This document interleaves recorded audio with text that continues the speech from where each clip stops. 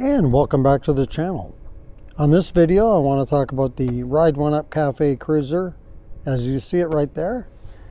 And I want to talk about the bike because I've had it now for just over 6 months, and I thought I would give a 6-month review on the bike and how it's been so far. Excuse me. And so let's talk a little bit about it. First of all, it's got a 750 watt Bafang. That's a 750 watt sustained motor right down there.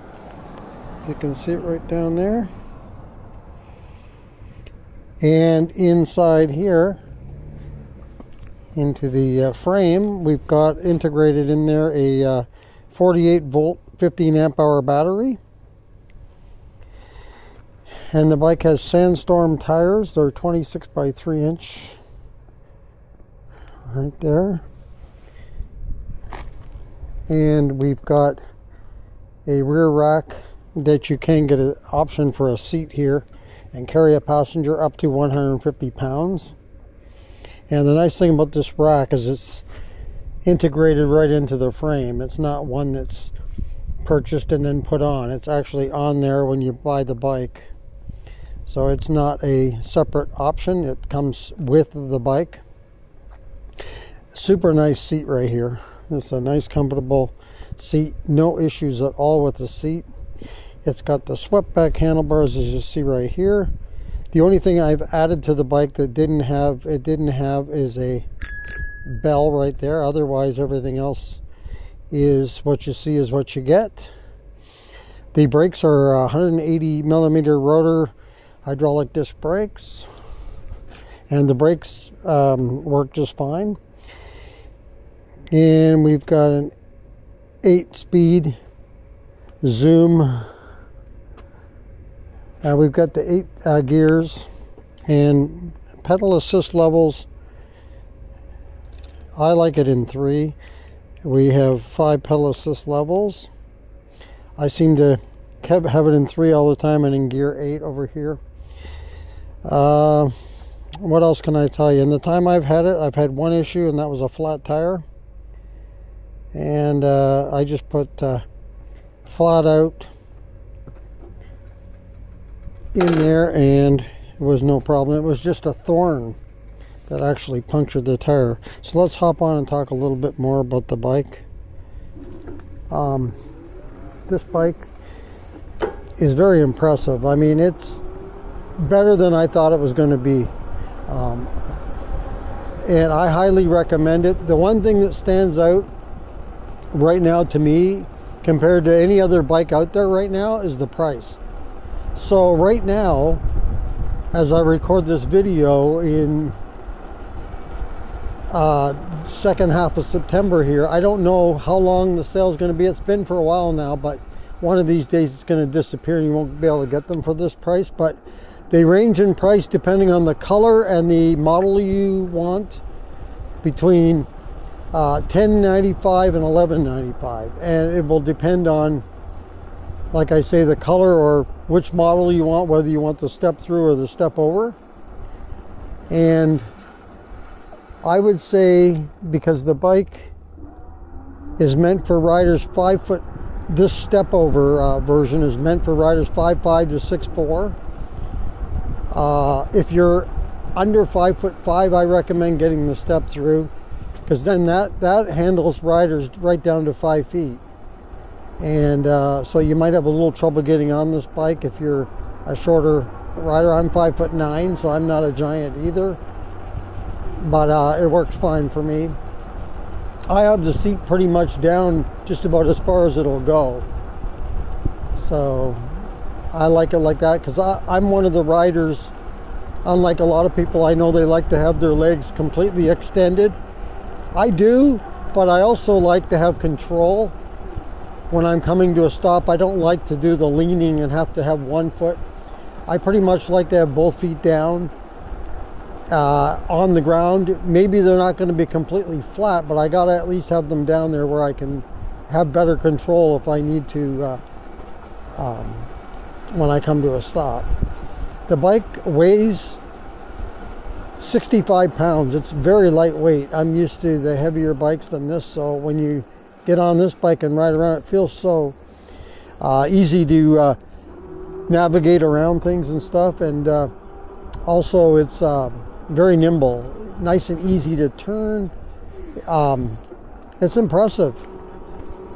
And the other thing it allows you to do is probably get a little more speed, being lighter weight and the narrower tires. They're not fat tires, but they're almost. They're 26 by 3, so they're close to being a fat tire, but not quite. But it's great.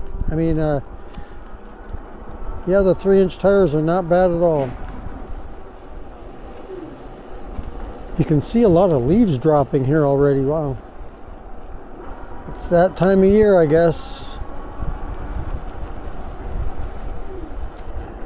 So let me tell you a couple more things about the bike. It's a Class 3. I didn't mention that earlier. It is a Class 3 bike.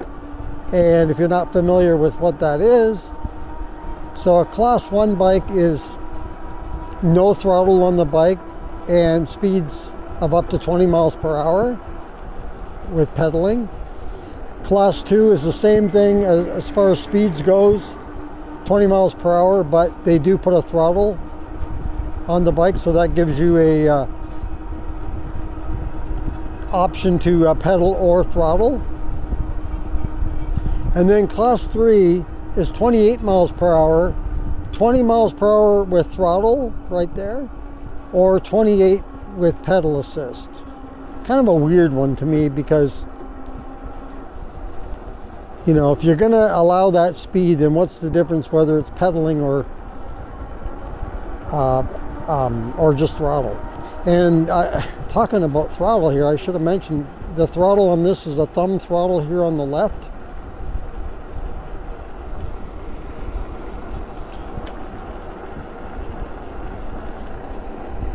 And earlier I was mentioning the gears being zoom. The zoom is the brakes. So I want to get that straight. It does have front suspension, but not a rear. So this bike is more for on-road as opposed to an off-road bike.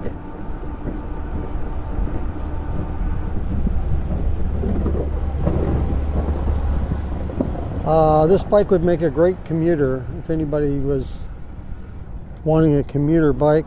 And I've had the bike up to a top speed of 33, but that was pedaling like a madman. But 28 is definitely doable. And I like going in gear 3 here, or pedal assist 3 and gear 8, the highest gear that you can get up to. Because you can pedal nice and comfortable, no ghost pedaling, and you can get speeds in the mid teens. Look at this.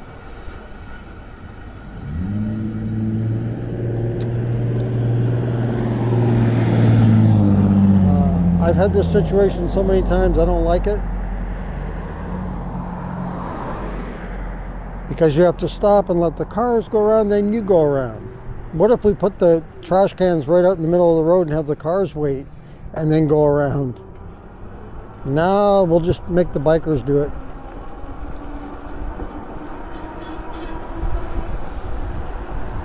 Anyway, let's get back to our topic on the Cafe Cruiser.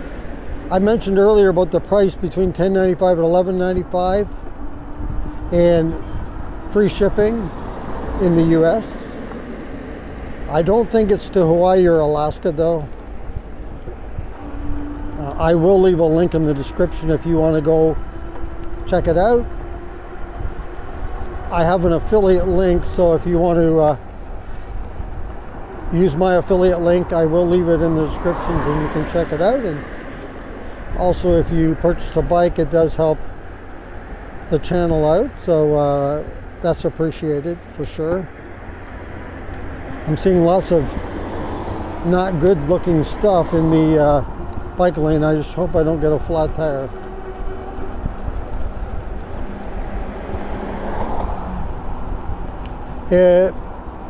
I don't know what else I can tell you about this bike other than I'm very impressed with it. Like I said earlier, it's exceeded what I expected. I mean, I did not expect it to be this nice of a bike.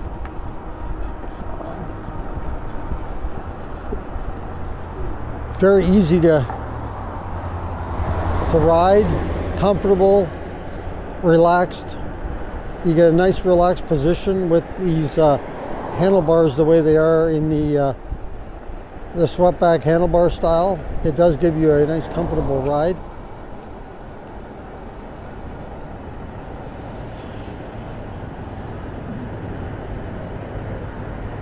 This bike does have a payload capacity of 350 pounds, so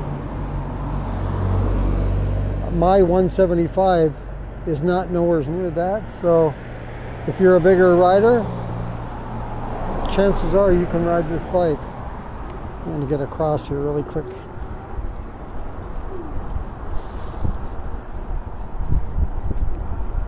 Would I recommend this bike? Yes. Highly recommended. Especially, I get a lot of people asking me the price of a bike, you know, and how much they are, and you know, they are pricey electric bikes, but this one, for what you get, best deal.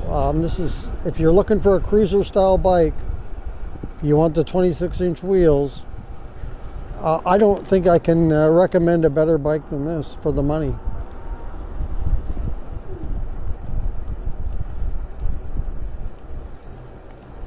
So when anybody asks me about, you know, I've had several people ask me, what do I recommend? And I always say, well, first of all, what kind of budget? You know, and nobody wants to spend a great amount of money, which is understandable. And then I say, well, you know, in most cases, you got to spend at least $1,000 to get anything. And this bike is a step above that. This is not the low-end $1,000 bike. This is the next step up, I would say, at least. Because a lot of times you're not even going to get a 750 watt motor. You might get a 500 watt motor, especially if you go below $1,000. That's where you start getting into the 36 volt 500 watt motor. You know, this one being a 48 volt and 750 watt sustained motor, much better, and a 15 amp hour battery. You know, not bad. And hey, if you can beat this deal, and you know of a bike that's a better price than this, that's at least as good as this, let me know in the comments, because I'd be happy to hear from you and check it out. So that's going to do it for this video, and I just wanted to bring up about this Ride1Up Cafe Cruiser, because it's a bike out there that I think still to this day is a steal, as long as they keep that price there. And I don't know if they're going to do it you know, forever, which I don't think they are. And I would recommend it. I would highly recommend this bike. So that's going to do it for this video. Hey, if you like this video, go ahead and hit the like button. If you'd like to subscribe to the channel, just hit the subscribe button. If you want to be notified as to when the next video comes up on the channel, just hit that notification bell and you'll get a notification that a new video is up. Pretty much every day at 9 a.m. local time here in the West. That would be noon Eastern time. We put up a new video, and most days I put up a short as well, but not every day. There are days that I don't, but for the most part, yeah, I also put up a short video, little clip you can check out as well.